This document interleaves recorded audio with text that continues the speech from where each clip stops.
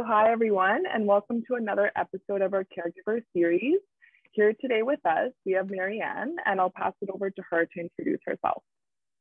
Hi, my name is Maryanne Scott. I recently published a book called An 8-Year Goodbye, which is about my father's 8-year battle with Alzheimer's disease. Perfect. Thank you for the introduction, and we can just get right into it. So my first question is, how long were you a caregiver for to your father? And if you feel comfortable, can you walk us through the diagnosis experience and what that was like for you guys in the beginning? Yes, so I was a caregiver for 8 years. He was diagnosed when he was 86. So I think that was in 2000. He died in 2014. So it was like 2006. He was diagnosed. We started noticing he was repeating himself. He was very paranoid. He was forgetting to take a shower.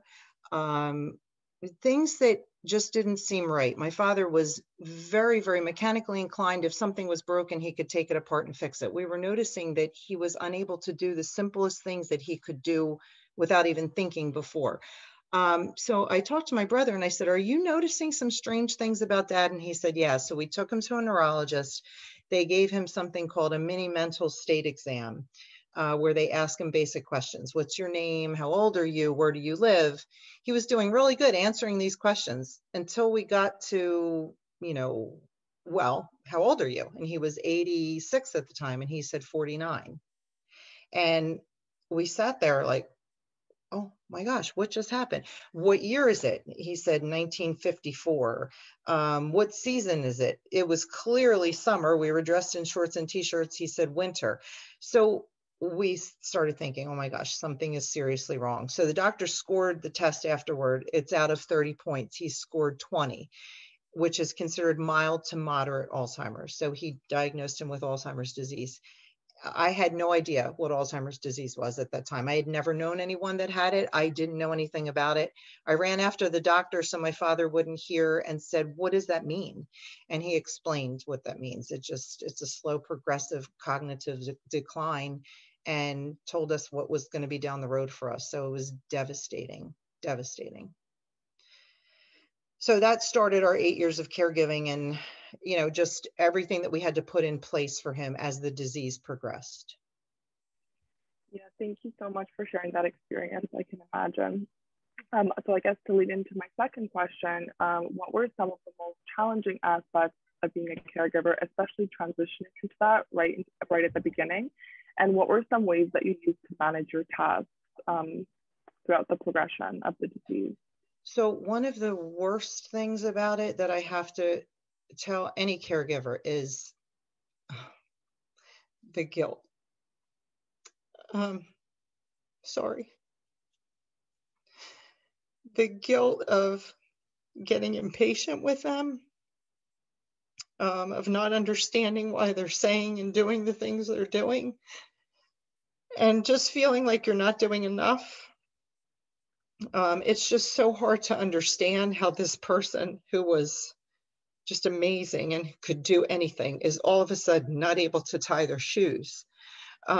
It's just, and you look at them like, what is going on? Or they ask you a question and you answer it and you're having this great conversation. And 5 minutes later, they ask you that same question again. So you answer it again. And then 5 minutes later, they ask you again. And so you're trying to keep your patience, but then you start saying, "Dad, we already talked about that." And then he looks crestfallen and you feel so guilty because you just lost your patience. So then it's like a vicious cycle. You just swear you're not going to do that next time. And then the next time it happens again. So I guess my main piece of advice to caregivers is give yourself a break. It is a hard road, hard, very hard. So anyway, putting things in place, what I did was I started realizing that I was losing it and I couldn't do this on my own. My brother and I did it together, but I started realizing that we couldn't do it on our own. We needed to bring people in. So we had other caregivers come in that could be there with him. There were times when I realized that I needed a break from him. So I would call one of the caregivers and say, "Could you go today instead of me?" Or call my brother. take a little break, regroup, do something for myself, and then I could go back feeling refreshed and okay, I got this again. So you have to reach out, you have to find support. I went to support groups, um, did research whenever I could. So those are the things that you have to, as a caregiver, you have to do. Definitely, yeah. Thank you so much for sharing that. Yeah, the support groups are a big, big help. And even just asking for help. I think a lot of caregivers don't realize that asking for help is such a big thing, like Oh yeah. communicating what you're feeling and getting those things out. I guess that really leads in great into my next question, which is about self-care. What do you think is the importance of self-care to you and to other caregivers? And maybe can you break down the kind of self-care routine that you have for yourself? Yes. So I actually have a chapter in my book called Caregiver Burnout. I started researching caregiver burnout to see if I had it. I had every symptom of it. I wasn't sleeping. I wasn't eating. I was drinking too much. I was withdrawing from people. I didn't want to be around anyone. So I started seeing a therapist. She told me, you have to start taking time for yourself. You cannot continue to care for your father if you're not caring for yourself first. So she said, what kinds of things do you like to do? I used to be a runner. So she said, start running again. So I started running. I would just sit outside in the sunshine. I would read a book for pleasure instead of reading books on Alzheimer's so that I could figure out what was going on. Again, just took a break from my dad because I thought, I needed to pull back a little bit because I'm not doing him any good when I'm in this condition. So you just have to find something that you love to do, and you have to say, it's okay for me to take care of me first. I will still be there for him or her, but I need to care for me, or I'm not going to be there for him or her. I was going down a very bad path. I was getting to the point where I just couldn't cope anymore. I was at one point suicidal. So you really have to pull back and say, I need to take care of me. So find something that you love to do, something that makes you happy, and try to do that for yourself, even if it's just a little bit every day, but you have to try to find that for yourself. Definitely, especially the part about incorporating it daily. I think that's really, really great advice. Yeah. And so then leading back into your book, can you tell us a little bit about it, what inspired you, what the process looked like, and how it can support other caregivers, and where people can find it and buy it? Sure. So actually, I'll show you. It's called An 8-Year Goodbye, a memoir, and it says, Our Family's Journey on the Path of Alzheimer's Disease. I want to tell you a little bit about my cover. So my father grew up on a farm. So I drove around trying to find a farm that would look great. So I found this one, and I did this sunset because I thought that was symbolic of the end of his life. And he had a horse, so I thought I'd put a horse on there. So what happened was after my father died, again, the guilt started coming in about, did I do enough? I was impatient, whatever. So I started seeing another therapist, and she said, this was a couple of years after my dad died. She said, you are suffering from PTSD. And I said, that's what soldiers suffer from when they come back from war. And she said, yes, but just like a soldier going through battle, when you were doing the 8 years of caregiving, you did not have time to stop and think about what you were doing. You just had to keep fighting the battle every day. After the battle's over is when all the feelings come crashing down, the guilt, the anger, the bitterness, the despair. So she said, I think you should start writing down your feelings, just get them out. So I started writing, and I just started writing about how I was feeling and some of the things that happened. And I thought, wow, I wonder if I could turn this into a book, if this would be helpful to anyone. And then a couple of my friends started going through it with their own parents and started turning to me for advice. And one of my friends said, you should write a book. So I said, you know what, actually, I did start writing. So I thought, I'm going to turn this into a book, because if it can help one person that's feeling that despair, if they can read this and say, wow, that's how I'm feeling, then I'll feel like I made a difference. So that was my main goal for writing it. I also wanted people to know about my dad, this wonderful man that was my dad. Many people that suffer from Alzheimer's, their personality changes, they get angry, they get combative. I've heard so many people say that their parent got that way. My dad was the kindest man up until the very end. He was very appreciative of everything that anyone did for him. He was just this wonderful, wonderful man. And I feel like, he had this horrible disease that was taking so much from him, but it didn't take the essence of this wonderful man. So he actually won this battle. Thank you. That was a really beautiful description, and I love the cover. I think so much thought went behind it. Oh, Well, thank you. no Thank you. And problem. actually, you had asked me where you can buy it. It's on Amazon. It's on Barnes and Noble. I think Google Play, iTunes, and I'm trying to get it in some local bookstores. Well, Barnes and Noble near me is going to carry it, so I don't know if I can get it, into other Barnes and Noble stores, but I would love to do that. Perfect. And we'll definitely throw the name and everything in the description of the video, and that way people can refer back to it. Okay, great. Thank you so much for that description. And those were my questions. I'm just going to throw it over to Tana now, who's going to continue. Okay. That was such a touching story to hear. I honestly have goosebumps. Like, I'm such an emotional person. So okay, good. So you'll excuse my crying. 100%. I almost am crying. So don't Okay. even worry about it. And also, I'm sorry if you hear the beeping. Oh, no, I'm good. Once again. Okay, great. I think it's also amazing that you managed to write that book. And I do think it will really help people as well. Like when you talk about your experience and people can relate, I think that's really special. Yeah. But what I wanted to ask you is, what are some of the biggest lessons you learned when you were a caregiver? I think patience. I haven't always been the most patient person. My kids will attest to that. But I learned that with someone going through this, they don't want to be this way. They're not doing this on purpose. They're not doing this to aggravate you. They can't help it. So you have to be patient. You have to walk away, count to 10, do whatever you can do to get a hold of yourself and not be impatient with them, and to just show them love. That's all they want. They're scared. It's scary for them. You just need to do whatever you can do to make them feel loved and still valuable. My main goal when my dad was going through this was to preserve his dignity. I wanted him to still have dignity and not feel like he was a burden. So we did everything we could to make him still feel like he was valuable. We would still say, Dad, we need you to come and help with this. And he was right there to help us. We would ask his opinion on things, even though sometimes it made no sense, but it just still made him feel like he was valuable. So that's one of the main things I definitely learned as a caregiver. You need to definitely make that person feel loved and cared for.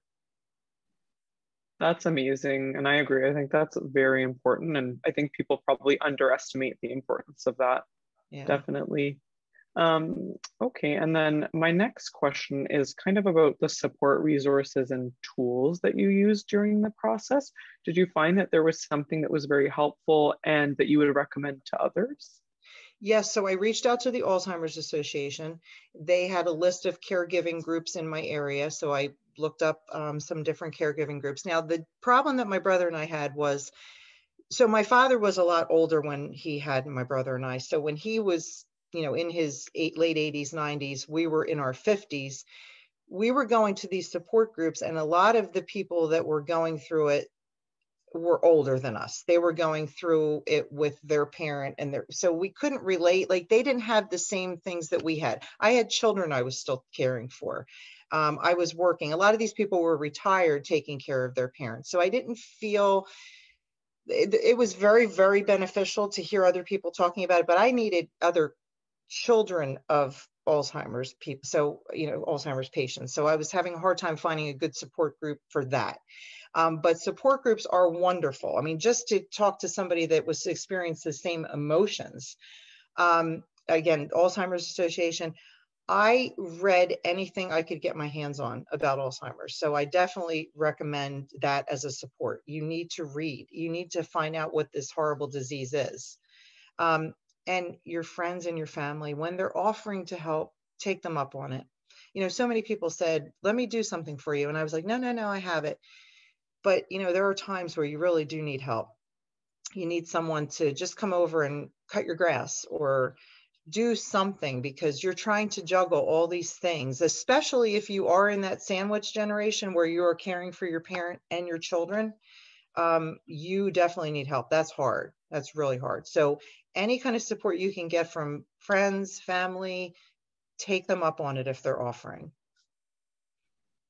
That's really great advice for sure. And hearing, the struggle balancing caring for parents and your children is definitely a hard one for sure. And then that also leads me into my next question, which is more about technology being a resource. Did you find that technology really helped in your caregiving experience or played some sort of role in that? I did. So again, being that I'm a little bit older, I go to books first. So I did go to the library, looked up books, but I did get online, Googled a lot about Alzheimer's. I think that's one of the reasons that I really wrote the book too, because everything I was finding was telling me about the physiological parts of Alzheimer's. This is what happens to the brain, the plaque and all that. That's great. I want to know, when they repeat themselves or when they ask something that makes no sense, should I correct him? Should I let it go? Should I pretend that it made sense? Like, I needed somebody to tell me that, not the physiological parts of it. So when I did Google stuff, I did find a lot about this is what happens to the brain. So it wasn't really helping me that way, but I did turn to technology to look up a lot and to look up books. And then I would go to the library or I'd buy a book or, to try to read a little bit more about it.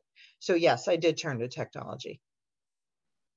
Yeah, I guess it's kind of dependent on when you were a caregiver as well, because now obviously there's so many other resources available, like for example, applications and, online support groups maybe and things like that. Exactly, Right? because you figure my dad's been gone 7 years and he was dealing with this for 8 years. So you're talking like 15 years ago that we started this process. So technology wasn't what it is now. But now if I was going through it, yes, maybe. I know that since I've gotten on Instagram and looked up different things about Alzheimer's, there's so many groups, and some of the people that I'm following, I wish I would have had that resource to just be able to follow someone else going through it and say, wow, yeah, look, she's dealing with this too. I've messaged a couple of people that are dealing with it with their own fathers and said, my heart is going out to you. I know what you're going through. So that support is wonderful. That's so lovely to hear for sure, because I think that's what's great about social media. It really brings people together and allows everyone to share their experience. Yes, yes. There's a woman that I just connected with on Instagram that is writing a book about her father's battle with Alzheimer's. So I said, if you need any help on how to do that, I'm available. So I'm at least able to help her that way. Yeah, I think that's honestly great. Like, I think so many people connect that way, and we've definitely heard that from other caregivers as well. So that's really great to hear.